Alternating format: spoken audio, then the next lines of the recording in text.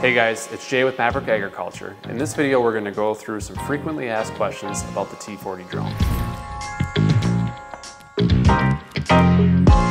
The most common question we get is how much does the drone hold? With the liquid tank, it holds 10.5 gallons, and the granular tank can hold up to 110 pounds of material. Now that number is going to fluctuate based on the density of what you're spreading. If you're spreading fertilizer that's dense like urea, it's going to hold more weight than a grass seed. Grass doesn't weigh as much as urea, but we have to keep in mind that the max takeoff weight of the drone is 190 pounds.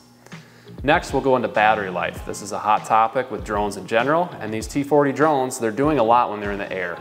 If they weigh 190 pounds and you're dispensing a granular product, or if you just even have your liquid tank full, you're running pumps, you're running your propellers, you're going at about 15 miles an hour when you're spraying, and the batteries typically last about 10 minutes.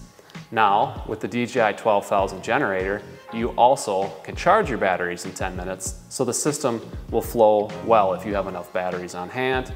Another question we get a lot, how many batteries should I buy? I would say 3 for most growers. If you really want to be safe, I would get 4, but 3 should be enough in most situations. So continuing on talking about the operation of the T40 drone. If you notice here, this is not your traditional T-jet nozzle. It has a spray plate that atomizes the droplets. That allows you to change your droplet size on the fly. And there are different sets of plates for coarser droplets as well. But with these, you can expect about a 200 micron droplet, and a coarser plate will get you a coarser droplet than that. But this is what comes standard on the drone. The coarser plate is also included when you purchase the drone. It'll be in your box that your controller comes in. Now, as I said before, you're going to get about a 33-foot spray pattern.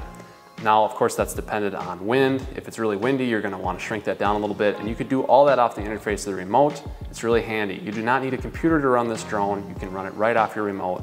It's a user-friendly interface. You can change your gallons per acre, all that stuff right on the fly.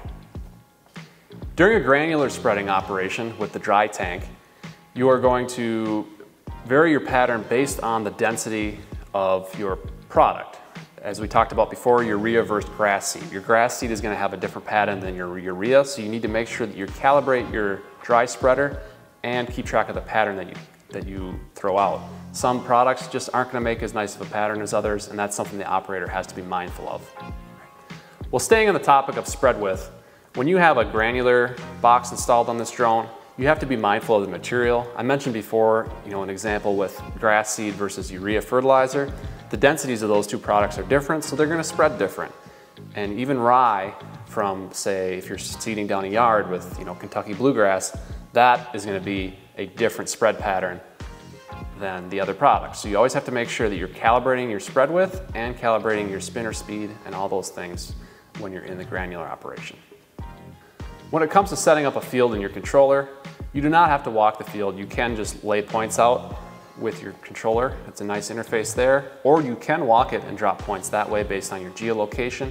You can also add shape files in, which we have videos on how to do all of that on our YouTube channel.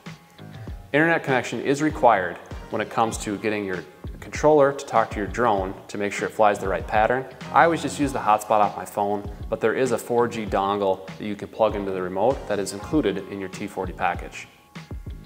Now the most important question of all, how much work will I get done with this T40 drone? Now, using a liquid operation, spraying 2 gallons per acre, you can expect to be in that 40 acres an hour ballpark.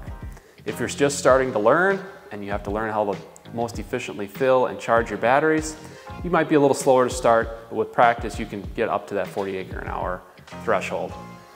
In a dry application, we have a customer that was spreading 55 pounds of rye an acre, and I watched him do it. He got 20 acres an hour done, which is pretty good for only having 110 pounds fit in the hopper.